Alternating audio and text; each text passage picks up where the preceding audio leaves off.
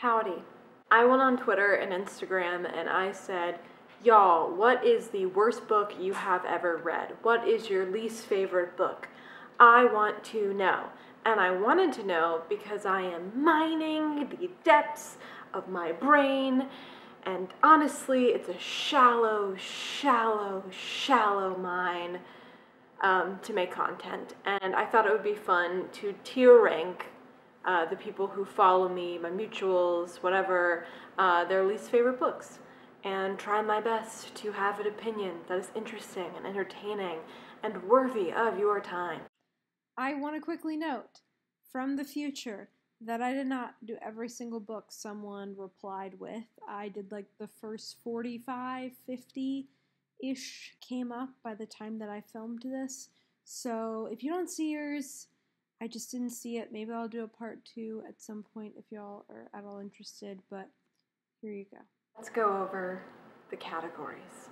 So in the very top, we have literally one of my favorite books. I made this category in case there was a book on here. There's a book on here. That is literally one of my favorite books. Obviously, I don't agree with you. Obviously, I don't agree with you in a really visceral and powerful way.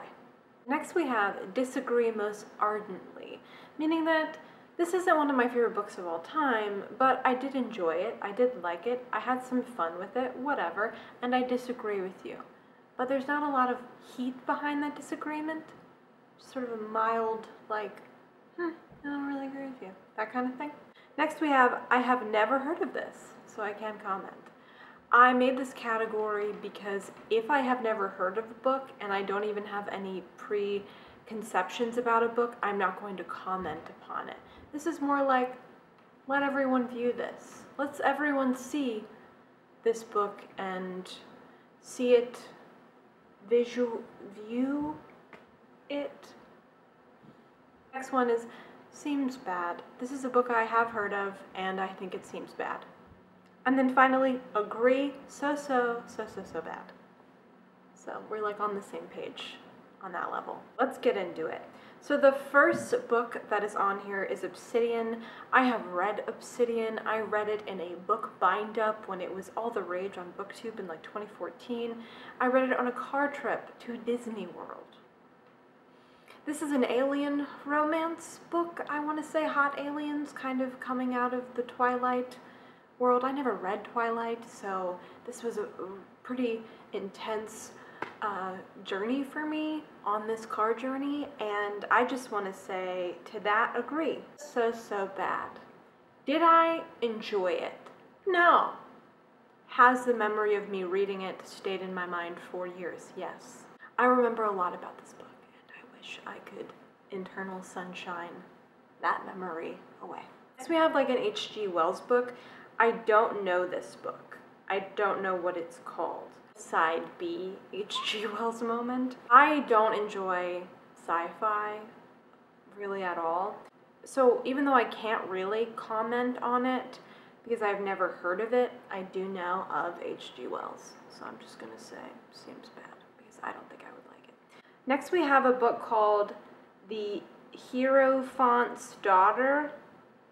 Probably saying that wrong. I think this cover is really scary. And the cover alone, you know what, I'm not going to judge a book by its cover because I have read a lot of Nora Roberts in my day and those covers are hideous. So I'm just going to say I have never heard of this, so I cannot comment, although I just did. Next we have The Road. This book is so deeply not in my wheelhouse, it's not even funny. I have never read The Road, but I want to put it in agree so bad. But that is unethical because I have never read it. So instead I'm going to put seems bad, but like inching into agree, because post-apocalyptic books written by white men that other white men tell me to read at bars when I tell them I like to read is a total like yikes moment for me. Next we have House of Leaves. I will never read House of Leaves. So I'm going to put seems bad. Too much work. Too much work. Feels like a podcast, like a really involved podcast, House of Leaves. And I can't even do like a mildly episodic podcast really at all, so not for me. Next we have The Scarlet Letter. I'm gonna go agree, so bad. This was submitted by somebody I went to high school with, and I'm pretty sure we read this book in class at the same time. And I remember how much I disliked reading this and how strenuous this read was, but it did give us Easy A, which is a movie that I love primarily for Stanley Tucci. Next we have Mrs. Dalloway by Virginia Woolf. This is a book that I half read. I read most of it in college for a class and didn't quite finish it. I don't think this book is terrible. I think it's boring, but I do kind of like it. Does that make sense? Like, I got something from what I read, and I think I would have finished it if I wasn't in a deep depression at that time, and also suffering from mono. But, yeah, I'm gonna say disagree most ardently, but it's like a little quiet, most ardently, disagree, most ardently. Next we have The Restaurant Critic, or The Restaurant Critic something. It's cutting off. Y'all know that I'm not that professional. The Restaurant Critics, insert. I have never heard of this book. It has a fork and a spork and a knife. I'm gonna assume it has something to do with a restaurant critic and a child, or someone who doesn't like to eat fancy food, which could be entertaining, could be like a Ratatouille moment. But I have never heard of this, so I cannot comment.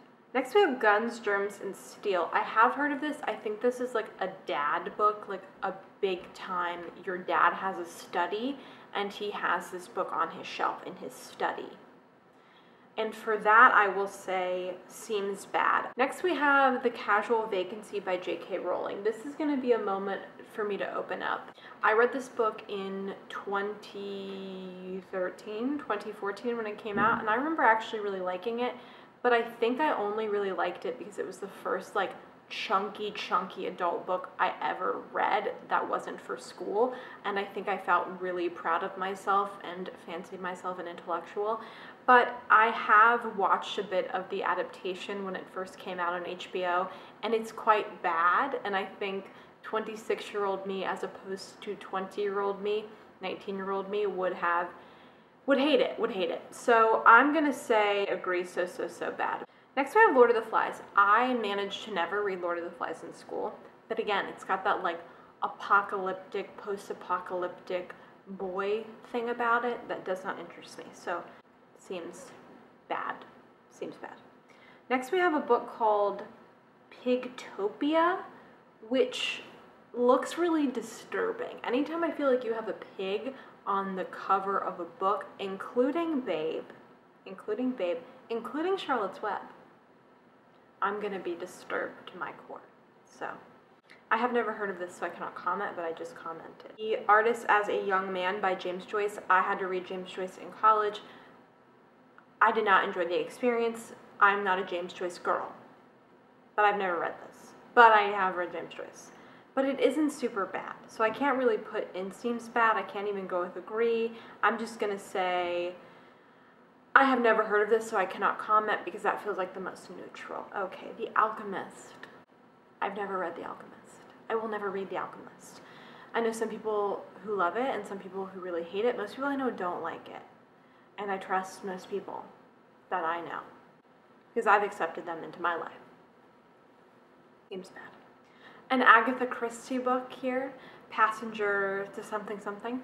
I have read Agatha Christie, and I enjoy Agatha Christie. I enjoy Golden Age mysteries. She has no Dorothy Sayers, but I do enjoy her. I have never heard of this, so I can't comment. I feel like she wrote so many books, there's going to be some duds, there's going to be some stinkers, and I feel like this could definitely be one, but I've never heard of it specifically. Next we have You. I hate the TV show in a way that upsets me, meaning that I find it very entertaining, but I hate it. I hate his face. He's an attractive man, but I hate his face. I hate the way the show makes me feel. I hate the way the show co-opted bookstores and made them evil. I hate it. I hate it. So agree. Seems bad. The Perks of Being a Wallflower. Ooh, this is a very controversial choice because for a lot of people this book is really important to them. But I don't know where the discourse has like landed with this book specifically or with the movie adaptation. But when I read it, I really loved it. I read it in high school. I remember reading it as a sophomore and telling myself I was going to reread it again as a senior. I didn't, but I remember this book really hitting home. So I'm going to go disagree, most certainly, but I could see there being issues with it in retrospect. Room. I've never read Room by Emma Donoghue, but I saw the movie with Brie Larson. I love Brie Larson. I really thought the movie was quite interesting and depressing and really hard. And the person who wrote this explanation, I'm not going through all the explanations because I think that would take too long, but I will say this person talked about how uncomfortable this book made them feel, and I would probably agree. I probably would not enjoy reading it, and I found something in the movie and that even made me very uncomfortable. So I'm gonna say seems bad, but I mean bad as in like, ooh, icky, like making me feel weird and uncomfortable. Okay, One Day by David Nichols. I have read one David Nichols book, and that was Starter for 10 for a video with Emma in 2020, and I hated it. She originally gave me one day to read, but when I remembered that one day ends with somebody, you get what I mean, I was like, absolutely not. I hate grand romances that end in tragedy. I really hate them in a way that's really intense, so I'm gonna go with seems bad. I'm gonna try to go faster. The Bronze Horseman, two of my very good friends picked this. I have heard nothing but bad things about this. I'm gonna go with seems bad. Harry Potter and the Cursed Child. I didn't even realize that J.K. Rowling did not write this play, but I am so uninterested when I heard what the plot of this was about, even when J.K. Rowling hadn't I'm a bad person yet. I was just like, absolutely not, no, seems bad. The Giving Tree, one of my best friends from high school chose this, and I think it's really funny. I'm gonna go with Grace. This is so bad, because this book made me so sad as a kid, and I don't like feeling sad. Next is Throne of Glass. This is one of the first books that I had ever DNF'd. Truly DNF'd. It was this and Cinder. So boring. I hated it so much. So agree. So bad. Next we have Gardens of the Moon. I have never heard of this, but it does not look like it would appeal to me. So I'm going to say I've never heard of this. It's got like a castle on it. Not a big high fantasy reader. We have the 100 adaptation called 21 Days, or some adaptation of the 100. That show is so squarely out of my interest. So I'm going to say seems bad for that alone. Midnight Sun. I have never been and will never be a Twilight person. I missed that boat, and by the point where I would have been interested in stepping on the boat, Stephenie Meyer's... I don't separate art from artists very well, so seems bad. This is like some colonial book that I think somebody had to read in school. I've never heard of it, but it's probably terrible. Shatter Me. I'm gonna be controversial. Disagree most certainly. It's dramatic in a way that I really enjoy. It's very CW. It's fun. It's just fun. Good love triangle. I'm having a good time. Really poetic writing. Anyway, Looker by Laura Sims. I have never heard of this. Got a fun little sans serif font for the cover, which means I probably wouldn't enjoy it. Find Me, which I think is a sequel to Call Me By Your Name. Not interested in that. It seems bad. I need a minute for this next one. I'm back. The Magicians by Love Grossman. Maybe one day I'll talk about why this series is so important to me, but The Magicians is literally one of my favorite books of all time. And I met Love Grossman a few years ago when I was in high school, almost 10 years ago. He's genuinely an incredibly nice person and really went out of his way to talk to me and make this teenage girl who was like, you know, a out loud nerd fighter feel really listened to, and for that reason alone, I have such a lovely feeling about this book and this series, but I also just really love this book, and I will talk about it at some point in the future about why this is one of my favorite books of all time. But I'm sorry, I have to disagree with you. Literally one of my favorite books of all time, but it is a controversial book. It's a book that is not for everybody. Next we have How I Live Now. This is the Saoirse Ronan dystopian apocalyptic book that got turned into a movie with Saoirse Ronan. Oh no, seems bad. I don't know. Apparently the movie was really bad, I think. So maybe the source material is bad too. Catherine House. I read Catherine House. It's not my favorite book I've ever read, but I did enjoy it. So I'm going to go disagree most ardently because I do think it's a good book and I do think it has merit.